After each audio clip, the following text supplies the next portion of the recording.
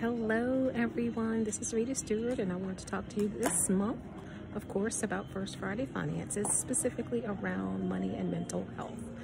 May is Mental Health Awareness Month, and money does have an impact on, or can have an impact on, mental health.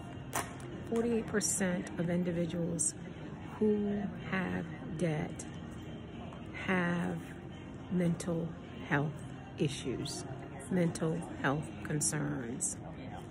Of those individuals who make at least $100,000, 30% of them say that they have mental health issues. Of those who make $50,000 or less, 48% say that they have issues with mental health as a result of money.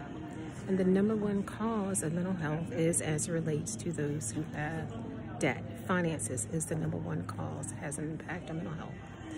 So with that said, and with those statistics in mind as it relates to personal finances, it's very important that we be intentional about ensuring that we do what we can do to manage well to our monies and being aware of the impact it can have on us in terms of stress and decision making, etc.